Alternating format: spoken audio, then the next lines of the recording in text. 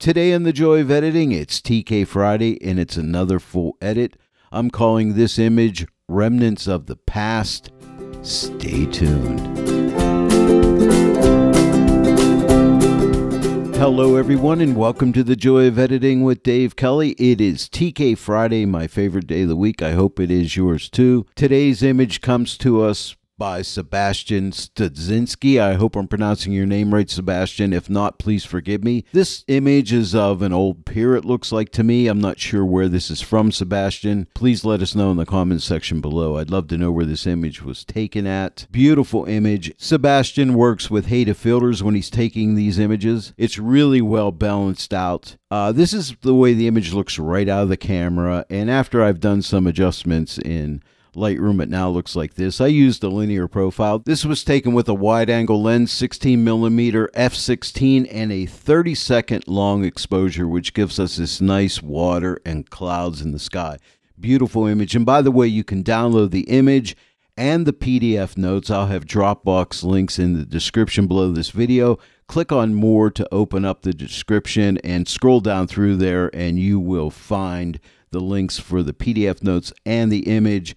And if you have an image you would like me to edit on a TK Friday, scroll down even further and you'll find a Contact Me link. Click on that link and let me know if you'd like me to edit one of your images on a TK Friday. I'd love to do that. As always, I start out in Lightroom and I don't do a whole lot of editing. Let me open up the basic panel and you can see I use the linear profile for Sebastian's camera, a Canon 6D, and I basically just click on auto, and then the blacks were clipping slightly, so I just pulled the black point to the right just a little wee bit. For detail, I'm using a slight amount of sharpening. This was shot at ISO 100, so very minimal noise. I'm using a little bit of color noise reduction and that's it. Under lens corrections, I always use remove chromatic aberrations and enable profile corrections. And that's all I do in Lightroom. And next we send it into Photoshop and I just right click on the image, go to edit in and edit in Photoshop 2024, but I'm already there. And here we are in Photoshop and ready to get started. And by the way, if you don't yet own the TK9 plugin for Photoshop, you can save 15% off the TK9 plugin for Photoshop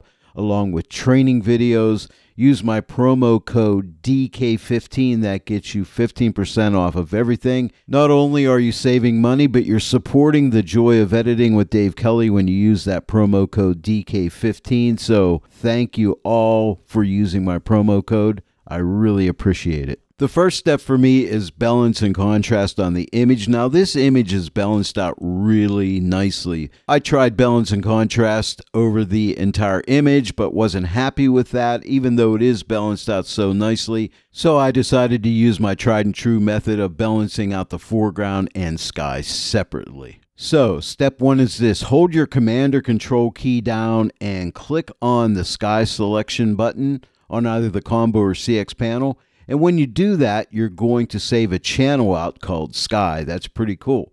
And then hold your Command or Control key down again and now double click the Sky selection button, which will invert the Sky selection and save you a foreground channel. I want to save out a Midtones 3, so come up to the TK9 multi-mask panel, click on the Luminosity Mask button, and click on Midtones 3. Now I only use this to protect me from clipping shadows and highlights, okay? And so what we'll do here is click this button right here, which saves that out as a channel, and I'm just going to call this Mids 3, and we'll click OK. And now you can see I have a sky, foreground, and Mids 3. And now I don't need the multi-mask panel open anymore, so we can click on the X and that'll close down the multi-mask panel, and we have our channel saved. We'll start by doing a balance and contrast on the foreground. So what we'll do is click this button on the multi-mask panel for the color grading tool, and there's our color grading tool. Next thing, find the mask calculator button in either the combo or CX panel. I'm using the combo panel. Now do this: hold your Command or Control key down and click on the mask calculator. And when you do that, that'll keep the mask calculator open till you close it by clicking this X. And we're going to work on the foreground, so click on Foreground. Now we want to apply that foreground mask to this layer, so click this button right here and you will apply it. Now we need to also use that Midtones 3 mask. So now click on Midtones 3, and now we need to get Midtones 3 inside of this foreground. So to do that, click this X for intersect. And now in this layer mask, we have the foreground with a midtones 3 to protect us from clipping, shadows, and highlights. And now we can come up to the color grading tool. Now I'm going to start out with midtones. So I'll click on the midtone button. And what I want to do is open up the midtones, lighten them up. And I'm going to come right here to 30. Now I also want to give a little bit of color grading here. I just want to go a little bit of blue. It'll make that water look a little more on the blue side. So I'm going to click about right here. And see how that water just gets a little more blue. That's pretty nice. Now we're going to go to shadows. So click on the shadows button. And I just want to darken down the shadows a little bit, not too much, to like right here. And now we're going to go to highlights. So click on the white button. And we're going to drag this to the right. And I'm going to open it up to like right there. So let's check it out. Here is my before. And here's my after. And we're already off to a really nice start. Now we're going to work in the sky. Now we need another color grading tool. And here's our color grading tool right here. But you see this plus. If you click the plus, you will add another color grading tool. Pretty cool. And now our mask calculator is still opened up here. This time we want to work on sky, so we're going to click on sky. We're going to click this button to apply that sky to the layer mask. And now we want mids 3 to protect shadows and highlights from clipping. So we're going to, again, click the X to intersect, and there it is right there. And now we color grade and adjust balance and contrast. So we're going to start out with midtone. So let's click on the midtone button. Now for the midtones, I'm going to use this picker tool right here. So if you click this button right here, we could sample some of the blue color that's up here in the sky. So we'll click right here. And on the color picker, you can see there it is right there, and we'll click OK. And already the sky gets a little more on the blue side, which is really nice. And there it is right there. By the way, I don't need the mask calculator anymore, so I can click the X to close it so I can get my combo panel back. I just want to darken up the sky a little bit, so I'm going to take this slider and drag it to the left to right here, -18. See, it just darkens up the sky a little bit. Now we're going to work on highlights, so we'll click on the highlight button, and I just want to open up the highlights a little bit. So I'll drag this to the right to right there, +14. The next thing I want to do is add a little bit of color grading to these warmer tones. Now I tried the picker and clicked in this area. It didn't make them warm enough for me, so I took an artistic license and I decided to come right over to about here. So just hover your cursor right over a certain area, and where the point of the cursor is, when you left click with your mouse, you'll drop in that color grade. And you see how that warm tone's warmed up in the sky, which is really nice. Now here's the before and here's the after. Now if you want to look at the overall before and after, come to the combo or CX panel and click on this button. You'll see this is where we started. Click it again and this is where we're at now, and I really like it. And at this point of the edit, I look at the image and start to decide what I need to do, what I need to change or fix. This water in this area here, it's kind of misty with that long exposure. It looks really nice and mysterious. So I'd like to lighten up this water in here. So to do that, I'm going to X out of the color grading tool. Nothing changes here. Now I can see my multi-mask panel. So I'm going to go for a luminosity mask. I'm going to click this button right here. It's going to be a light tone. So this is lights 1. We default at lights 1. Here is lights 2. I get really nice separation of these light areas in here with lights 2, but we could try different channels. Like the red channel. I'm just looking for better separation. Here's the green and here's the blue. See how the blue really separates things? The lights get a little lighter, the other areas get a little darker, and then you can go through and try like cyan. That's about the same. Here's magenta, not as good, and here's yellow. So the best is blue, so I like the blue. We'll use blue. And now I'm going to grab a lasso tool. You can type L or click your lasso tool button. And what I want to do is just kind of lasso the area that I want to work on. And that's going to be like right up into here, around in here. So I'm just lassoing around these areas in here, just like this. And now I have a lasso. And now we're going to use this button right here on the multi-mask panel for mask the mask. Now watch what happens when I click this. It isolates that area. You see that? But I want to feather that a little bit, make it a little soft on the edges. So I'm going to take this radius and move it over to right somewhere right around 5. I think it's going to be good. Anywhere right in there is good. 5.4 works. Click OK. And now we have a little soft edge, but it's only affecting that area. And now what I'll do is I'll put this to a curves adjustment layer. Nothing happens, but that mask is right there. And now I'm going to change this to the screen blend mode. And watch the magic in this area as soon as I click screen. It's like, ooh, it's like magic. It just lit up in there. Now let's check it out. Here is the before and here is the after. And it's a little strong, so I'm going to take this opacity and pull it back to say somewhere right around like 85%.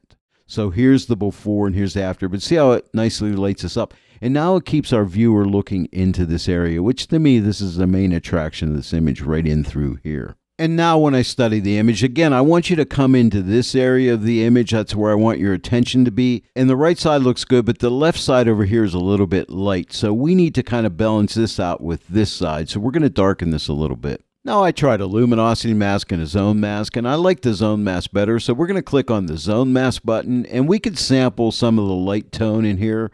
So I'm going to click right here, and the color picker, we're going to click OK. And there's the mask right there. You see the area I'm targeting. Now I can work on this, refine it a little bit. So I'll take this slider. I call this the Tighten slider, and I'll drag this over to the left a little bit. See how that tightens that up? And as far as lightening, I'm just going to leave it just the way it is. And now I'm going to output to a burn tool. Now this burn tool has two sides. Left side's 50% gray layer. The right side is a transparent pixel layer. You can use either side. I'm going to use the left side for 50% gray layer. It's in a soft light blend mode. And now my brush right now is at 100%, and you can see I have a black brush. I'm going to type my 2 key to get to 20%. And now I'm going to make my brush a little bit larger here. It's a nice soft edge. And what I want to do is just come out into here. I'm not going to lift the brush. I'm just going to paint out here, come in, never lifting the brush. I want this all done with one pass basically. Okay, so down into here. And that darkens it. And now I'm going to start at the bottom and start to work up. I don't think I'll go the whole way up, but I'm just going to go up into here. And maybe up into here. I have not lifted the brush. Now check it out. Here is the before and here is the after. So the before and the after. So it's balancing it out. Now what we can do is I can keep painting on this again, but the other thing I can do is duplicate this layer by clicking this button right here and just double it up. See, now it's twice as strong, so check it out. So here is the before and here is the after. And if this layer is too strong, we can take this opacity back. And what I'll do is I'll take it the whole way off, and then I'll just build it up slowly. See how it's just darkening it? I just want it to look natural. And I think maybe right about here. My notes will give you a little different number because I think I painted over it a couple more times. In fact, I might even just paint over this area one more time down here on that top layer. Okay, so here's my overall before, and here is my overall after. But again, this is keeping our eyes centered right into this area. All right, then the next thing I want to do is have a little bit of fun, and this is really a fun thing to do. We've already lightened up this water, but what if we just take certain parts of this water and just add a little bit extra lightening to the areas, which will give it some more interest. And we can do that by dodging, and we can do some freehand dodging. Now, don't be afraid of freehand dodging. It's not that hard to do. But what we need to do is right now, you can see by my selection indicator, I still have a selection. So I need to deselect that selection. So on the combo or 6 panel, we can click this button, and now we'll deselect the selection, because we don't want to paint through that selection. Now what we'll do is grab a dodge tool. Now we'll go on the combo or CX panel. The dodge tool has two sides like the burn tool, left side 50% gray, right side transparent pixel layer. You can use either side. I'm using the left side, so I'm going to click right here. And right now I have an opacity of 20%. That's a little high, so I'm going to type my 1 key. That'll get me 10%. And now with a nice soft edge brush, my hardness is at 0%. And I'm going to have a brush around this size right here. And what we're going to do is just start to paint some light areas, okay? Now, if you go crazy and you go too much like this, you know, you always have your friend right here on the Combo 6 panel. You can step back a step at a time. So if we click this once, we go back 1 step. Click it again, we go back 2 steps. Click it one more time, we go back 3 steps. So you can always step back if you mess up. So I'm going to go ahead and just paint a little bit of lightness in here. I'm just looking for some light areas. You don't have to hit them all. And with that 10%, we're just going to zing a little bit of light in certain areas. And you can adjust your brush size accordingly for the different areas you want to work in. And I might just throw a little bit up in here and down in here. I'm going to go down to 5%. So if you hold down your 0 key and type your 5, you'll go down to 5%. And now I'm just going to give a couple little light areas down in here.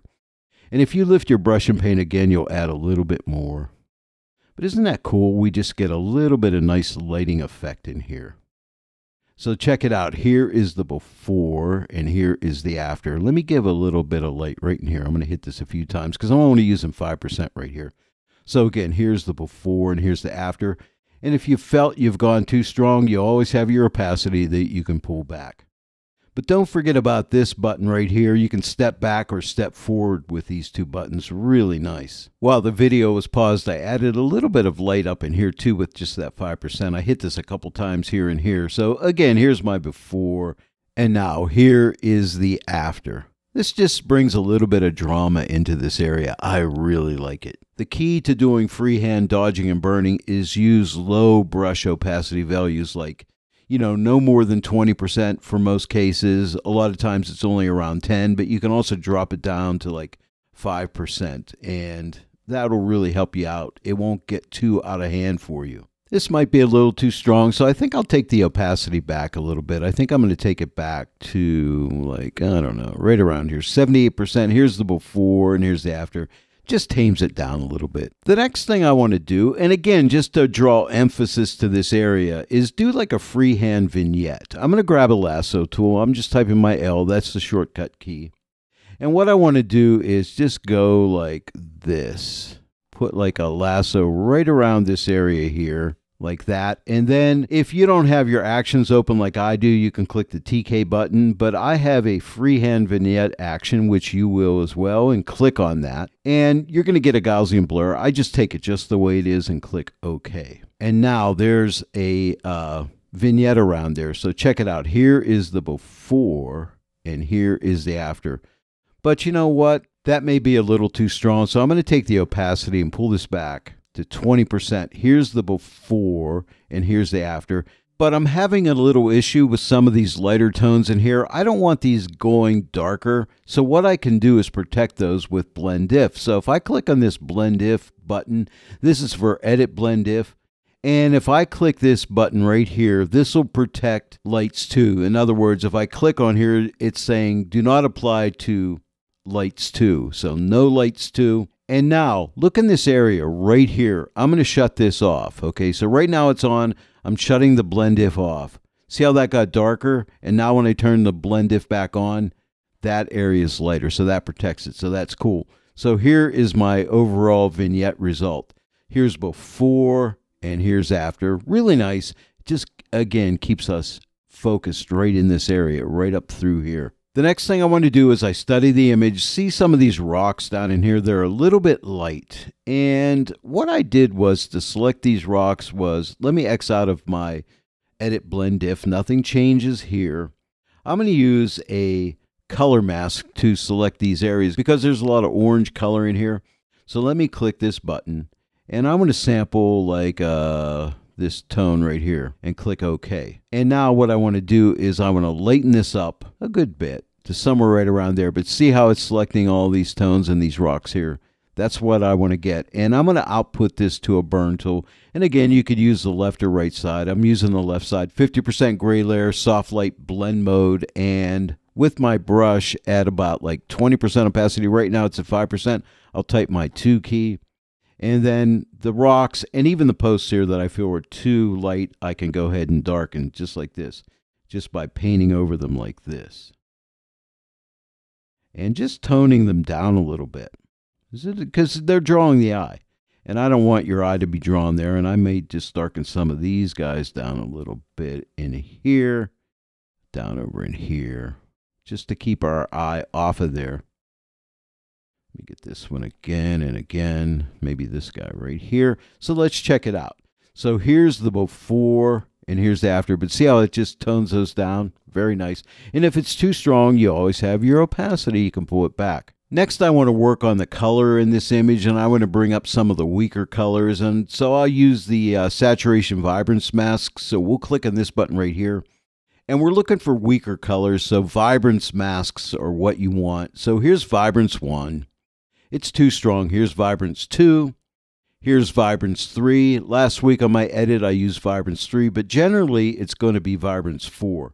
So let's try Vibrance 4. That's too strong on this image, so here's Vibrance 4. And that should be good. So we're going to output this to a hue saturation adjustment layer. And now that is just targeting the lower saturated colors, and we're going to bring those up. Now we don't have a lot of colors in here, mainly red, yellow, and blue. So what we're going to do is right now we're on master. I'll do master, but we'll do that last. Click this drop down and we'll go to reds first. And I'm going to bring up my reds to right here, plus 30. And now we're going to go to yellows, so I'll click on yellows. And I want to bring up the yellow saturation. And I think right there at 40. And now let's go to blue. So we'll go to blues and let's bring up the blue saturation. And I don't want to go too crazy, but right there at 40. So right now, here's the before and here's the after. Already a really nice improvement.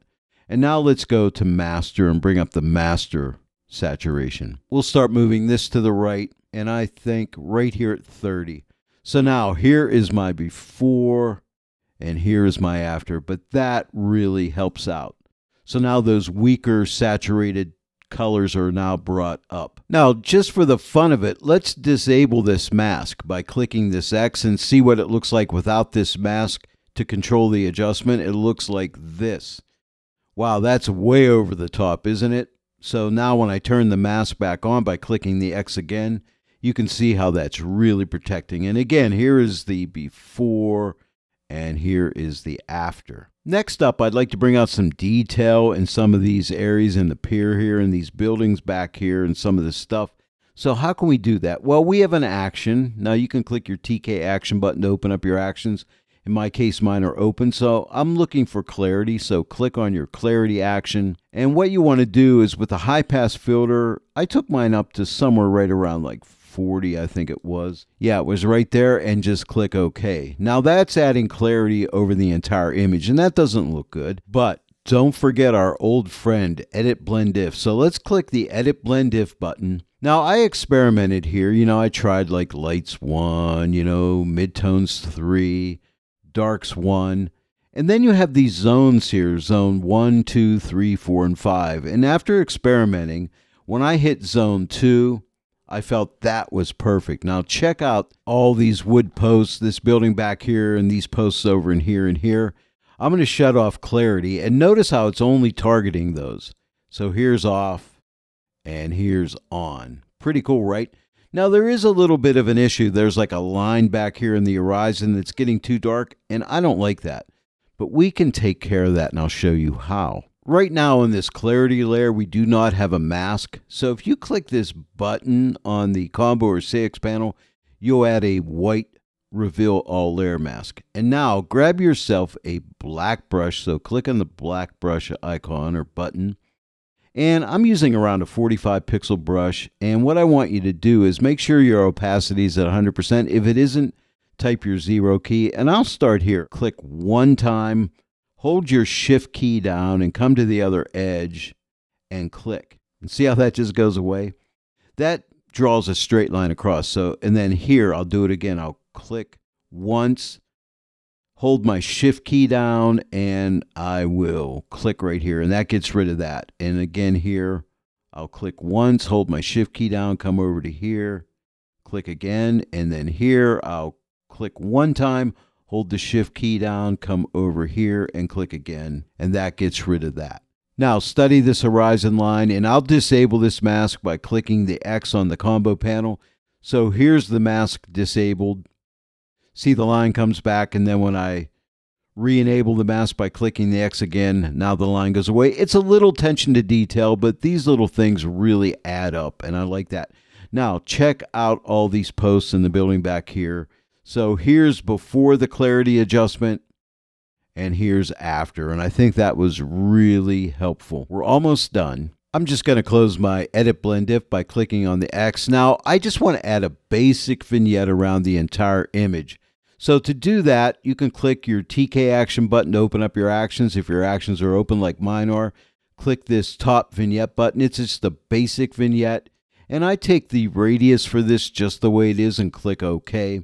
It defaults at a 30% opacity. Now here is the before and here's the after. But I want to protect my darkest darks and my lightest lights. And to do that, I'll use Edit Blend If again. So I'll click on the Edit Blend If button. To protect the whites, I'm going to click on No Lights 1 by clicking this button right here. Now you can only click one of these buttons. You can't click two.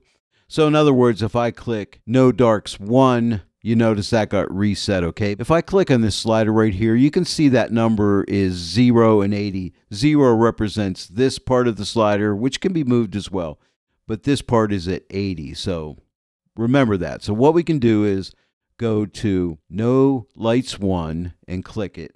And then just take this slider and drag it over to 80. And now we have No Darks 1. And now, if I shut off the Edit Blend If, see if you can see a change in the image. Here is without the Edit Blend If. Notice the corners, you'll see them getting a little bit lighter when I turn the Edit Blend If back on. But if you want to really see what's happening, if you click this double arrow right here where it's in magenta, you can actually see what's happening here, okay? So look at the magenta. This is the area of the vignette, right? Now notice what happens to that when I shut off the Edit Blend If. You see the change in the image? That's without Edit Blend If. And really study it. Now I'm going to turn Edit Blend If back on. And you can see, again, there's off. Like look up in that corner. And now here it is back on. So you can see things changing. But it is protecting my darkest darks and my lightest lights. And then you have to click this button again to get back to the image. And this is without the vignette. And this is with the vignette. Now, I'm sure some of you have noticed during this edit, there's some dust spots, like see right here, and up here's another one. There's some that are harder to see. And we can use an action to help us find those. And I waited to the end to do this. So what we're going to do is, I'm going to X out of the Edit Blend If for now. What I'll do is open up your TK actions if they're not open by clicking the TK button, but you're going to find Clean Dust. So click on Clean Dust, okay? And already the image is zoomed in and you can see the dust spots a lot more clear here, right? So like right here and here. And if you need to, see this layer, it says Amplify Dust. If you click on this, this is a levels adjustment that you can tweak this if you need to. But if you change this, you got to go back to this hill clone layer. And after you've cleaned up all your dust spots, then you can go ahead and click on Clean Dust again, and it'll clean this up and just leave the hill clone layer. So we can go here, and it gives us the tool that we need, which is a spot removal tool.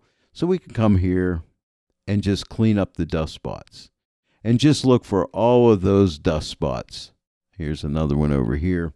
If you hold your space bar down, you'll get your hand tool up, and you can just study around the rest of the image, because also this action zooms the image in for you so you can really see. Here's a dust spot like right here.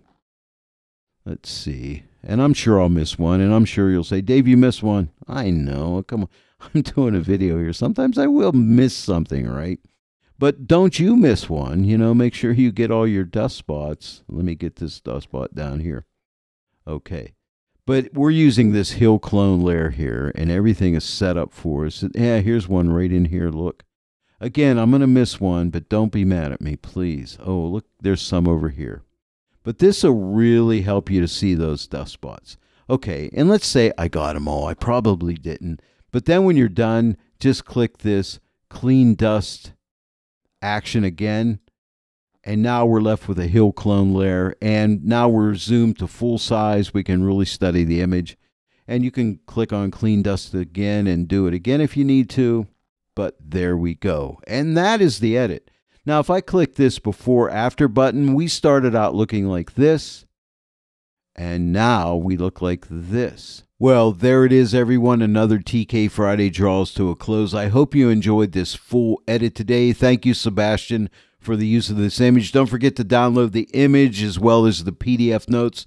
Dropbox links are in the description below this video. If you enjoyed today's tutorial, please give it a like and share it with your friends. And if you're not yet a subscriber to this channel, please subscribe. Click that bell notification icon and also click all so you'll receive all notifications. And then every time I upload a new tutorial, you'll get notified about it.